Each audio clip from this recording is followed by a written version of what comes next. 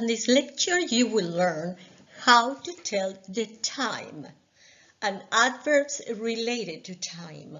You will also have a simple quiz.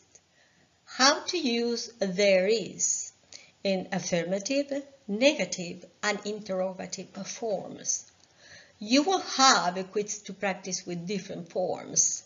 Please try to practice as much as possible to feel comfortable using these new words and structures.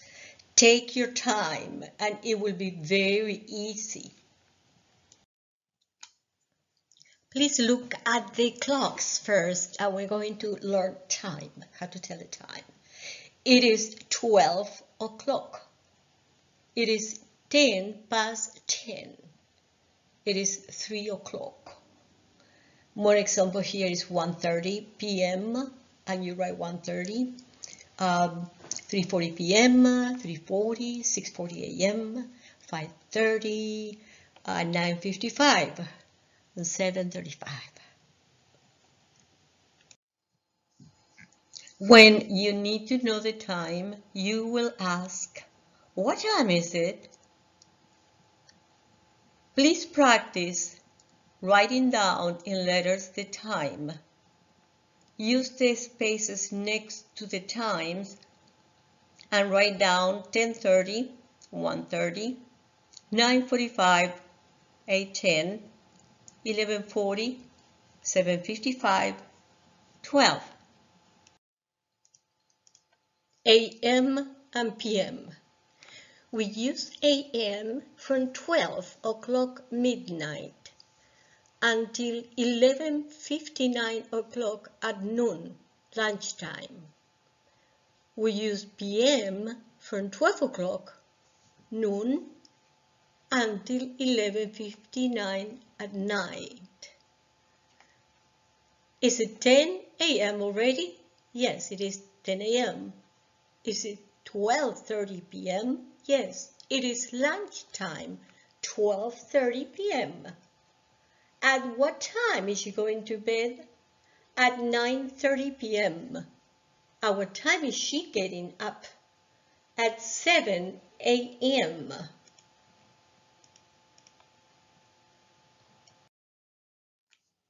These are adverbs that are time related. Now, today, always, immediately, tonight, tomorrow, never, yesterday. Now you're going to learn there is in affirmative. We use there is when we say that something is somewhere. For instance, there is a book on the table. And this is the singular form, which means it's only for one. Okay? Pay attention and notice that we are using is, which is the verb to be in the third person. There is a cat on the chair. There is a girl by the door. There is an apple in the basket. There is a cat under the table. There is a dog behind the door. There is a car over the bridge. We use interrogative form to ask questions, and notice the verb goes first, then the word there. Is there? Is there a cat under the table? Is there a window in the room? Is there a man standing in that corner? Is there, and then the object. Answer, yes, there is. Or no, there is not. This is the negative form. You add not, N-O-T, after the verb and then continue with the sentence. There is not a man by the door. There is not an orange in the basket. There is not a dog under the table. There is not a boy behind the door. There is not a bike over the bridge. There is not a bird by the window. There is not a teacher in the classroom.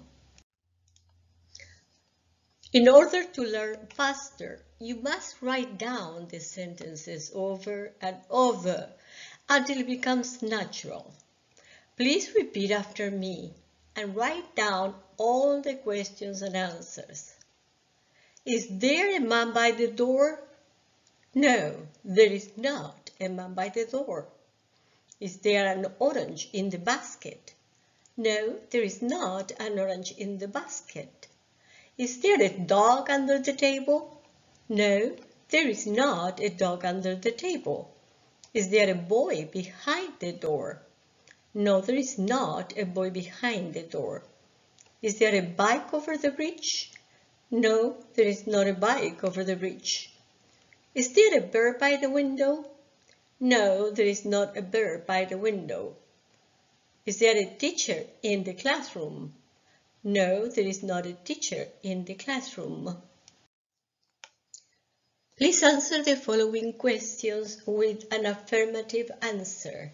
Example, is there a book on the table? Yes, there is a book on the table. Is there a dog behind the door? Is there a cat by the door? Is there an apple in the basket? Is there a man in the car? Is there a toy near the child?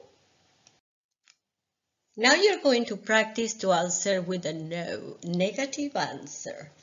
Look at the example. Is there a shoe in the box? No, there is not a shoe in the box. Please write down all the answers next to the question and read them out loud so that you can practice, please.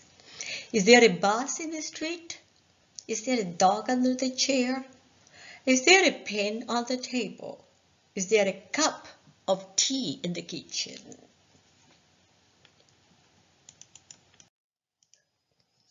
Now we have here questions and answers.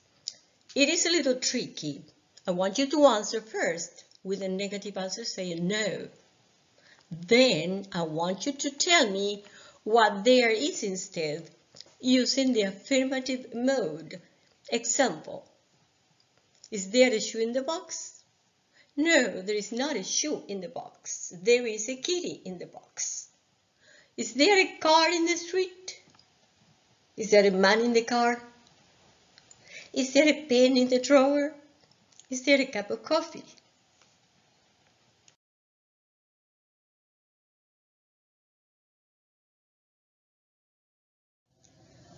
This is the end of lecture 2. Please continue to lecture 3.